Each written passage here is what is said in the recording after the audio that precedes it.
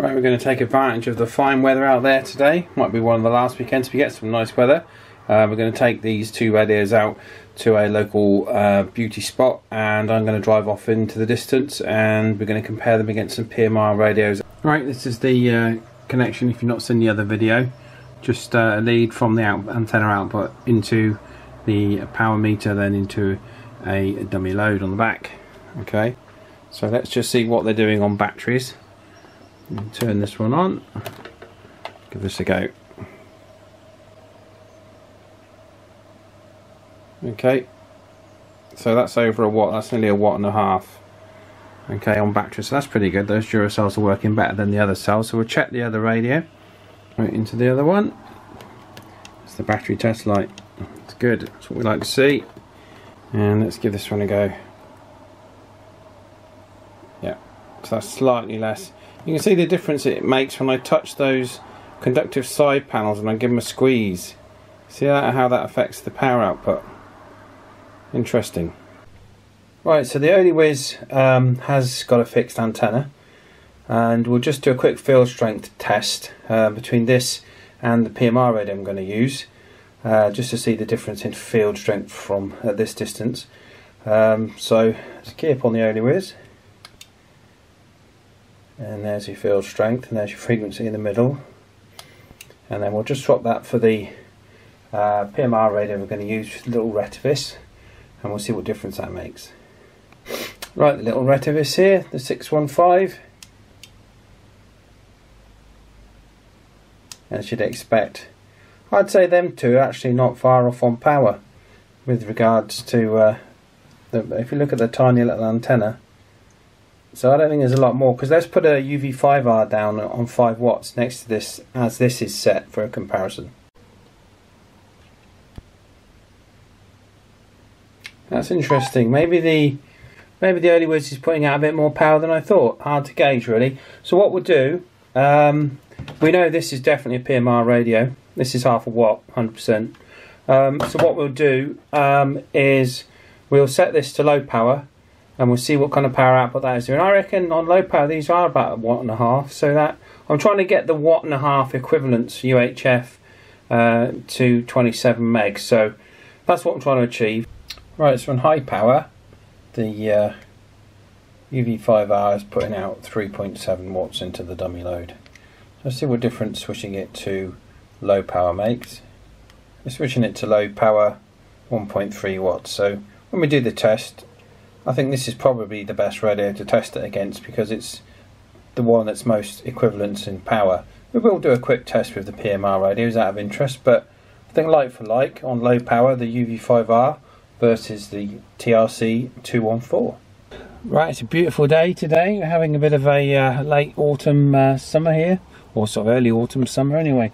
And yes, I've got a big box of stuff with me, all the radios. Debbie's set off to a location which hopefully should be fairly line of sight, although I've got some bushes in the way here. I might try and attempt to get a little bit more altitude in the field anyway. So I've got the T800 with the antenna on the roof here on AM, which we can use if we need to, and so we've got the 214 in the box and a handful of little handhelds to test it against. So we'll wait for Debbie to get into position and then we'll try. To aid with the video a little bit, we just thought I'd show you Debbie's location, and then we'll jump back to me in the car, or me at my test location. So yeah, so I'm filming this last, but you're seeing it before the end of the video. Don't get confused, easily done. Right, let's show you where Debbie and Tyler were, and gives you just a little bit of an idea of what kind of sort of range you can get with some of these sets anyway. Right, I'm really zoomed in now. To the right hand side, that's the little road that leads up to the slip road where I park, and behind that little row of trees there is where I am. Okay, which is 3.5 miles. So those trees are going to represent a significant signal path on UHF.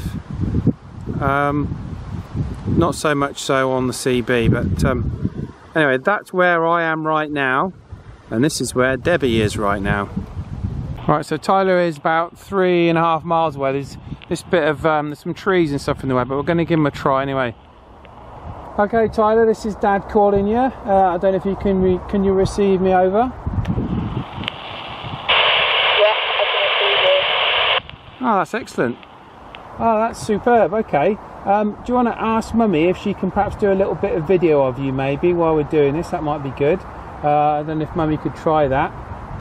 Go on then, give me the quick brown fox jumped over the lazy dog. Do it now.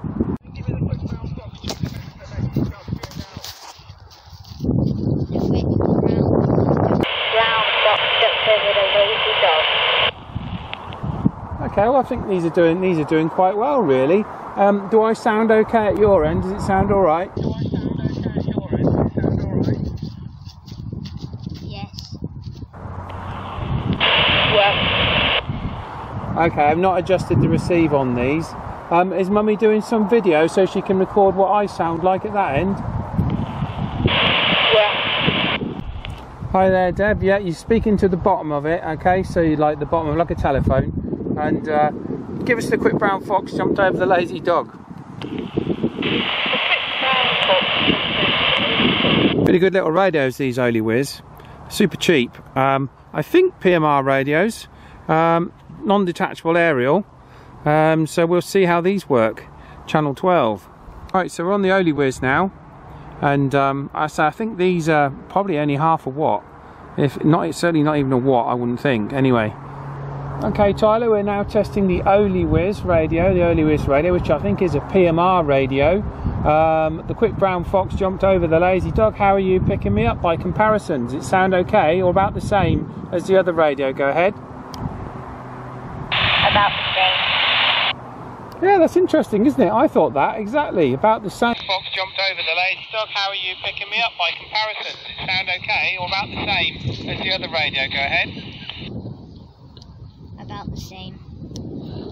That's interesting, isn't it? I thought that, exactly, about the same. Okay, do you just want to put Mummy, oh no, Mummy's filming, isn't she? Okay, just give us the quick brown fox jumped over the lazy dog and speak nice and loud, and then we'll test the little tiny radios, the Realistic radios on channel 3, okay?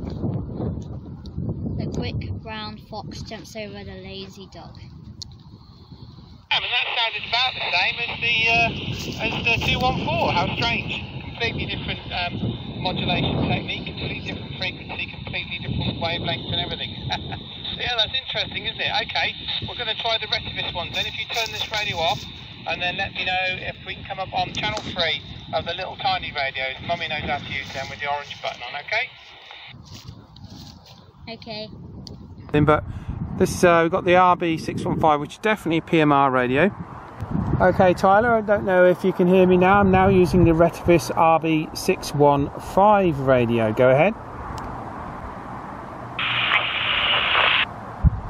Okay, speak a little louder. When you come back again, say again. I can hear you. Again, we're about the same, aren't we? In terms of quality, we're about the same here. What do you think? Do I sound about the same quality your end? Yeah, it's unusual, eh? These are all quite similar. Okay then, give us the quick brown fox jumped over the lazy dog. Quick brown fox jumped over the lazy dog. Okay, brilliant. Okay, what we do the last one then. The last one is the bigger radio, the UV5R, the black radio with the orange button on the front. So if you switch this one off, and we'll try that one, okay? Well, there is definitely a little bit of local interference on PMR channel 12 here, on all the PMR channels. But I'm sure this will be fine. We're on 1.5 watts, remember, on this, set for low power, and we shall try the UV5R. Okay, Tyler, right, we've swapped over now to the UV5R. How are you receiving me over? Yeah, so Debbie's getting the strong interference as well today, so I'm not sure what that is, but we'll try and get round it. Okay, Tyler, can you hear me? Go ahead. I can hear you. Okay, yeah, again, this is about the same on low power. I won't get you to change it to high power because I think it will be obviously a bit better, but yeah, there is some local interference which is affecting us. Give us the quick brown fox jumped over the lazy dog so the viewers watching can see the difference. A quick brown fox jumps over the lazy dog. Okay, yeah, that's clearly got more punch, definitely, even on the low power setting with these radios. Yeah, definitely. Okay, just put Mummy on quickly and we'll just listen to Mummy just quickly so we can get an adult voice, just so we can get a comparison. Just if your mum wants to stop filming, or you can film, whatever. Okay? Hello. Hi there. Yeah, this seems a lot better obviously on these radios, doesn't it? That's probably to be expected. What do you think? Yeah, it's definitely a lot clearer. Yeah, I just turned away from the sun. I realised I've been shooting into the sun the whole time. Annoying. Anyway, oh, that's good then. Well, this is the last radio to test. Did you make sure you turned off the big radio, the old radio? Yeah. Yep.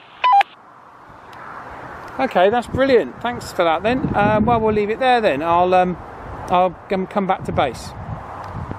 Okay, we'll see you in a bit. Okay, thanks for your help. Bye.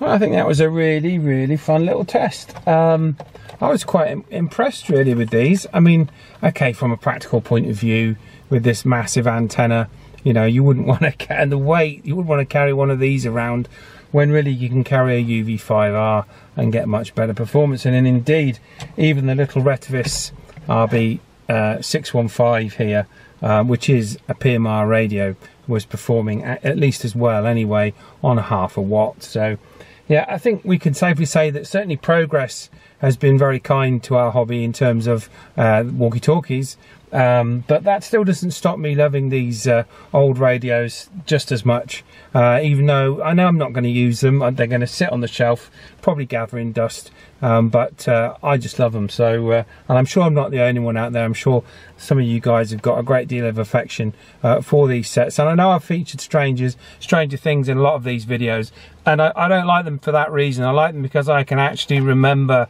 seeing these in the Tandy catalogues all those years ago and just thinking, wouldn't it be great to better own one of those? And now I've got 2 of these, so so very, very pleased with that test.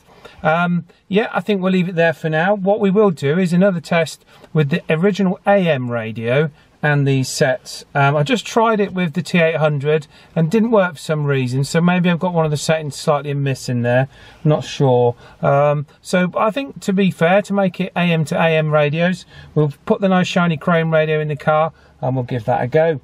So with that, I think we'll leave it there for today. I hope you've enjoyed that, and I hope you've enjoyed the sort of series of videos with the 214. I've really enjoyed designing it and making it. Keep an eye on the channel for the new version of the 214 that I'm going to be doing.